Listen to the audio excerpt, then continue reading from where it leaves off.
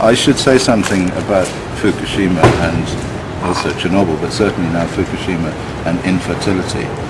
The truth is that infertility has been increasing in the world for the last 30 or 40 years, probably because of all the radionuclides that people are exposed to, originally from the weapons fallout, the global atmospheric testing, and then from Chernobyl, and now from Fukushima. And there are things that people there can do to try and minimize this. But the main thing is to get away from the radiation, because what they have to realize is that this is an invisible attack on the human race. It's something that will appear over the next 20, 30, 40 years, and its cause will not really be investigated. So I also predict, as a result of this ECRR model, that there will be significant increases in infertility in Japan as a result of this accident, and this is quite terrible. And in many ways it's more terrible than the cancer in adults, because it's destroying children who could have been born but now will not be born. And some of those who are going to be born, from our studies in the Middle East, will have horrifying deformities, and will obviously, in an advanced country like Japan, will be aborted clinically aborted before they get born, so the birth rate will fall. What did the data show until now, before Fukushima? Oh yes, the data has been showing that the birth rate, that the sperm count in men has been falling drastically. There was a very important study done in Jerusalem a few years ago, which showed that Israeli men had very low sperm count, and that over the previous 10 years it had fallen by a significant amount. And the authors of that study said that if it continued to fall at the same rate, by the year 2020, that they would be totally infertile, and the Israelis would have no more children. It's as bad as that. It's as bad as that. And we're now, as a result of Fukushima, introducing a huge load more of this stuff into the atmosphere. But I have to say that it will mostly affect the Japanese, as far as I can tell. It will mostly be a Japanese affair, but that doesn't make it any better.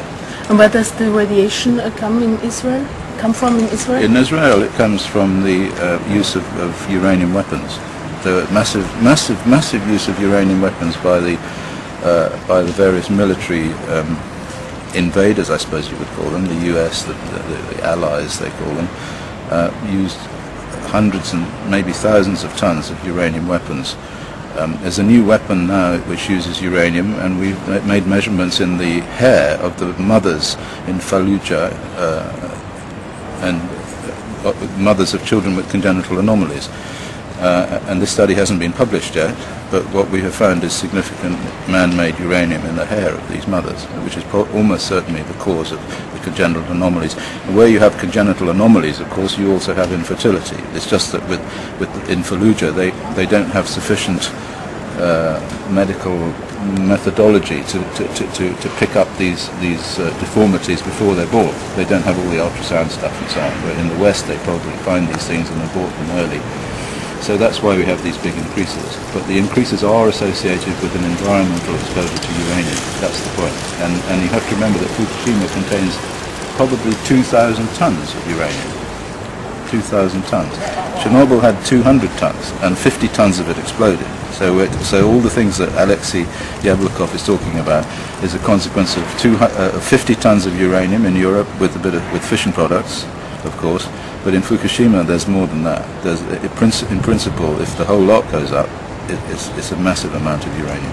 And are there some long-term consequences after 20, 30 years, 40 years? It doesn't go away. What Alexei says is true. It doesn't go away. What Rosa Goncharova showed here in her talk, when she was studying the bank voles, the little animals that live in the Chernobyl zone, was that once you irradiate these creatures, and also human beings, Dubrova has shown this, you initiate a process called genomic instability, and then this is like throwing a switch. And what it does is it increases the genetic mutation rate, quite apart from any mutation that the uranium causes or the radiation causes. That's a separate thing. This is like an automatic switch that is thrown at quite low doses, and then you pass this switch on to your children, and they pass it on to their children, and so on. And then with the bank voles, I know that they've studied the bank voles and found that 22 generations have still got this switch. Now, I've studied the nuclear test veterans, These are the men who worked for the British Army at the nuclear tests in the Pacific in the 60s, and I studied their children and their grandchildren. And what we found was that the children of these test veterans, this is the British Nuclear Test Veteran Association, have about a 9-fold excess of congenital malformations. But the extraordinary thing is that the grandchildren also have an 8-fold excess of congenital malformations. So the normal genetic idea that you pick off the weak and then it goes down and then you get the strong, and eventually, you know, this is the old nuclear idea of the nuclear war, we just have radiation resistant people who survive. It's just not true. What happens is that it throws a big switch and everybody is affected, and you're affected for generations and generations. So it doesn't even matter if the uranium goes away. It doesn't matter if these radionuclides all decay, because you've imprinted something on the human genome which is there forever. That's the danger.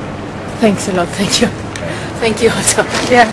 Japanese people like to boast about the taste and quality of their rice, but for many consumers around the world, it costs too much. So researchers are crossbreeding varieties to develop new types that are less expensive but still tasty. And now exporters are hoping they can capture a bigger share of the international market.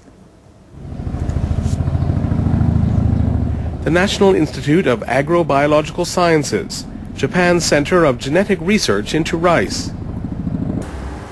By March, scientists here had discovered more than 100 rice genes that could be useful in selective breeding. This is DNA taken from a grain of rice. It contains all of the rice's information. They researched chromosomes in the rice cells and analyzed the DNA.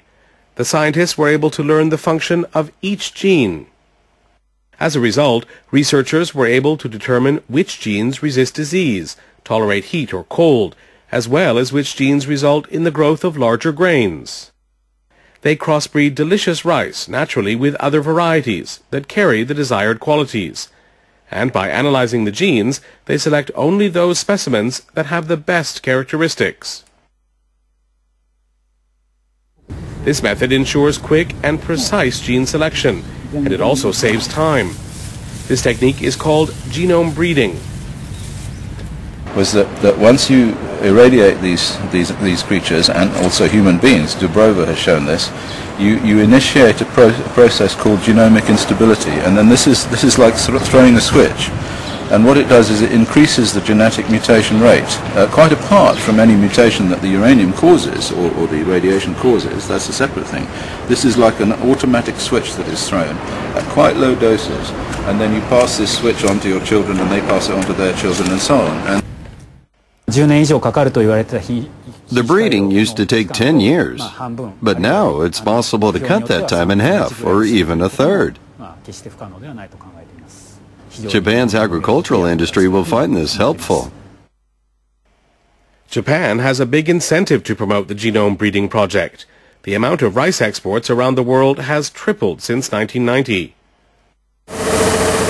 To compete in the global market, Japanese officials set a goal this year of lowering the cost of rice production by 40%, and it started developing new kinds in earnest. Our biggest goal right now is figuring out how to grow delicious rice more cheaply. We have to continue to develop new breeds. At the moment, they are trying to figure out how to lower the production cost of koshihikari rice. Many Japanese consider it the best in the country. It's also popular outside Japan. If the researchers find a way to lower its cost, the rice could be sold at a competitive price. Koshihikari is one of the hardest types of rice to cultivate. It has many drawbacks. It can lack sturdiness. It's susceptible to blight and other diseases, and when exposed to high temperatures, its grains become white. In Toyama Prefecture, researchers have already developed a type of koshihikari that is immune to sickness and is sturdier than the conventional kind. Researchers are working on adding a gene to help protect the rice from problems caused by heat. Researchers have found that introducing a gene from a habataki variety would help reduce the problems caused by high temperatures. Now they are working on the selection process after the natural crossbreeding. I want to come up with a strain that is better than the current Koshi Hikari. We believe that we can make it easier to grow and more delicious. Is it possible to grow tasty rice that can be cheaply harvested? As Japan gets ready to compete more effectively on the world market, its researchers are making impressive advances. And you have to remember that Fukushima contains probably 2,000 tons of uranium. 2,000 tons. Chernobyl had 200 tons, and 50 tons of it exploded. So all the things that Alexei Yablokov is talking about is a consequence of 50 tons of uranium in Europe with fission products, of course. But in Fukushima, there's more than that. In principle, if the whole lot goes up, it's a massive amount of uranium. And are there some long-term consequences after 20 or 30 years, 40 years? It doesn't go away. What Alexei says is true. It doesn't go away. What Rosa Goncharova showed here in her talk, when she was studying the bank voles, the little animals that live in the Chernobyl zone, was that once you irradiate these creatures, and also human beings, Dubrova has shown this, you initiate a process called genomic instability, and then this is like sort of throwing a switch. And what it does is it increases the genetic mutation rate, quite apart from any mutation that the uranium causes or the radiation causes. That's a separate thing. This is like an automatic switch that is thrown at quite low doses, and then you pass this switch on to your children and they pass it on to their children and so on. And then with the bank voles, I know that they've studied the bank voles and found that 22 generations have still got this switch. Now I've studied the nuclear test veterans. These are the men who worked for the British Army at the nuclear tests in the Pacific in the 60s, and I studied their children and their grandchildren. And what we found was that the children of these test veterans, this is the British Nuclear Test Veteran Association, have about a 9-fold excess of congenital malformations. But the extraordinary thing is that the grandchildren also have an 8-fold excess of congenital malformations. So the normal genetic idea that you pick off the weak and then it goes down and then you get the strong, and eventually, this is the old nuclear idea of the nuclear war, we just have radiation-resistant people who survive. It's just not true. What happens is that it throws a big switch and everybody is affected, and you're affected for generations and generations. So it doesn't even matter if the uranium goes away. It doesn't matter if these radionuclides all decay, because you've imprinted something on the human genome which is there forever. That's the danger. Thanks a lot. Thank you.